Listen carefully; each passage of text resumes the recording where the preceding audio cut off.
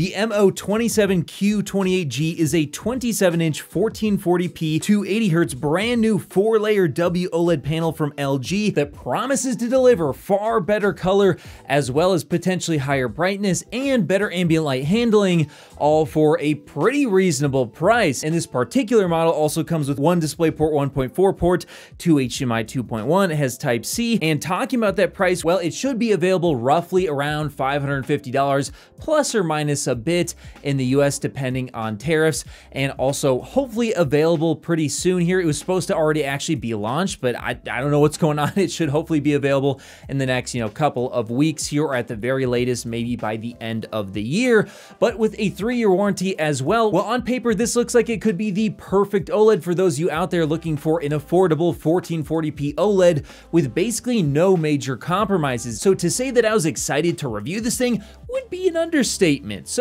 let's jump right into that review to find out if this is really worth the hype or if it's gonna be disappointing. And let's start off with that color first, because do they actually achieve better color? And the answer is yes, and it's obvious. In fact, this is now at a point where if you put it next to a QD-OLED, they're both gonna look great, and I don't think, at least in most cases, the one or the other is going to look obviously better when it comes to color. I think you'll be very satisfied with either option, and that's something I couldn't say before, and a huge upgrade for W-OLED, making it an option for far more people out there who might have been considering QD-OLED otherwise. I mean, especially considering that this can also get brighter.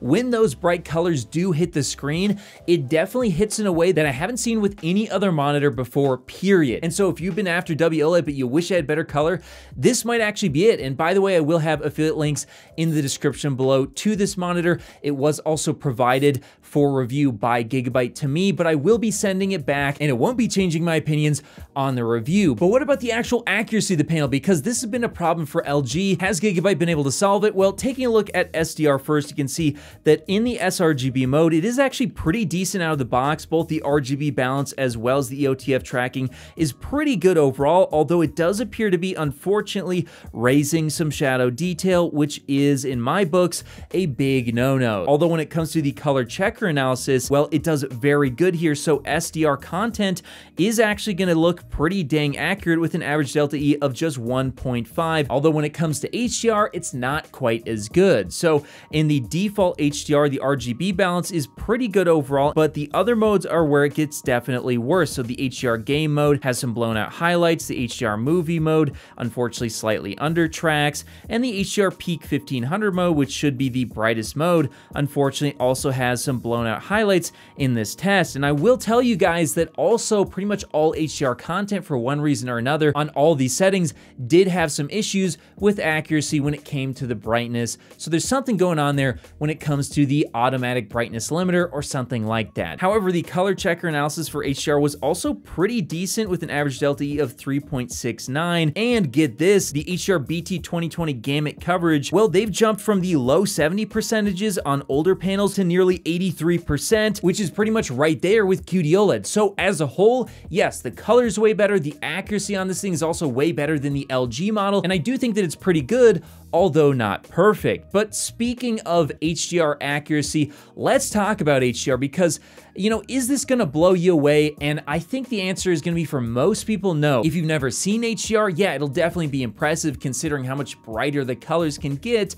on this new panel. And in fact, I think it's probably the best that I've seen as a whole in terms of HDR impact, in my opinion, but it's not by a lot. So take a look here at my brightness testing, and you'll see that it's kind of in the middle of the pack. It's not necessarily this way brighter panel that you would expect. It's actually dimmer than last generation panels, so it seems like they're unfortunately trading some of that brightness for color. We're seeing an 100% window 344 nits, which is actually really great, but the 10% window, it's a regression. We used to get closer to 800 nits in previous generation panels. Now we're down to 639 nits, and that is extremely disappointing. We really need to get up to 1000 nits to display HDR properly. And in a real game here, Baldur's Gate 3, you can see that this trend continues. It's not just in these test patterns. Here, once again, the Gigabyte MO27Q28G, while it does a little bit brighter, it's still pretty much in line with every other OLED that's ever been made, so there's not really any improvements here, and a TV is absolutely demolishing it. it. So yeah, it's great that the color brightness is better, and as a whole, I think it actually looks better despite the brightness going down, but a regression in brightness is absolutely ridiculous and hugely disappointing to see now out of multiple 4th generation W-OLEDs in a row. So hopefully they're just being a little bit conservative with the 1st generation, and maybe some other companies will push it harder, and hopefully the 2nd generation gets much brighter, because if not, well, that's gonna be really disappointing. However, one thing that's not disappointing is the ambient light handling. 4th generation matte W-OLEDs are almost the best that has ever been created, just behind 4th generation glossy W-OLED when it comes to ambient light handling. And look at QD-OLED in comparison. Yeah, you can see why in a bright room, this is gonna be a really excellent choice. And it's also gonna be an excellent choice for gaming, because take a look here at the latency. 24 milliseconds puts it as one of the fastest monitors that I've ever tested, and this is in comparison to other extremely fast monitors. And thanks to it being OLED, not only are you getting per pixel illumination for excellent micro contrast, but you also get the near instantaneous response times that comes with OLED as well. Take a look at this chart here. Look at 280 Hertz, how clear in motion at this extra fast speed that this W-OLED can really get. I mean, we're getting pretty close to the example image, and in motion, this is going to absolutely tear apart lower refresh rate W-OLEDs, but also take a look at it in comparison to 120 Hertz mini LED. It is night and day how much more clear this thing is in motion, meaning you can track your targets with far better accuracy, especially in fast-paced games. Then we also have to talk about its features. If you want to use binoculars while gaming, you can use different aspect ratios, and it does have flicker-free technology, which will change the VRR range to hopefully try and reduce some of that flickering in dark scenes, which is great to have on a monitor. Also, this new panel still is RGWB, so you can expect enhanced text clarity, and I think overall it doesn't look too bad.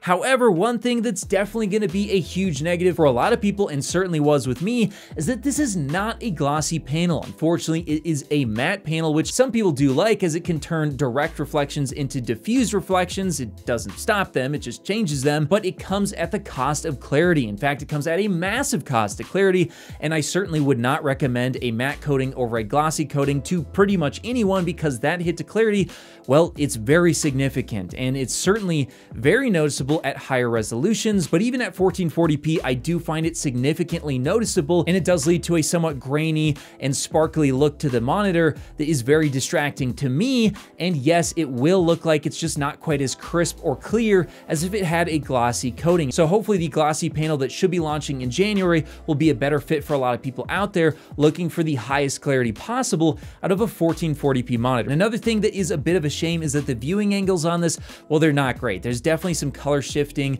when viewed at an angle, but for most people who will be using it straight on, probably not going to bother you. And also, in terms of issues, it did have some problems when I was first reviewing it. That's why this review is delayed, but they have since been addressed via firmware updates. So if you do get this monitor, please be sure to check their website for a firmware update, as there were some significant HDR issues with the original firmware that I was testing. But otherwise, everything was great. The menu was great, and there weren't any major problems. So the MO27Q28G with this new panel, it's certainly very impressive, and I think the future of W-OLED is certainly very bright, especially considering color brightness is way better. It's a huge upgrade, and the panel itself is awesome, but it's not perfect. Unfortunately, that color brightness improvement has come at the cost of lower brightness overall, which is definitely a shame.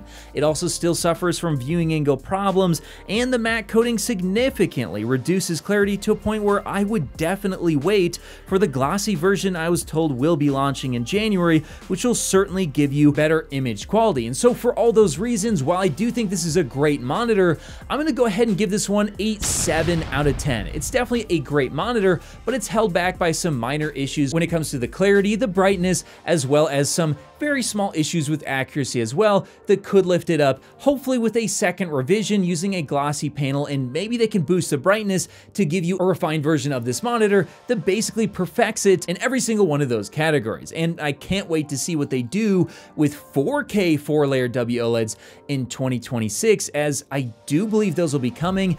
And yeah, I think those might just be, for a lot of people, kind of like the end game monitor.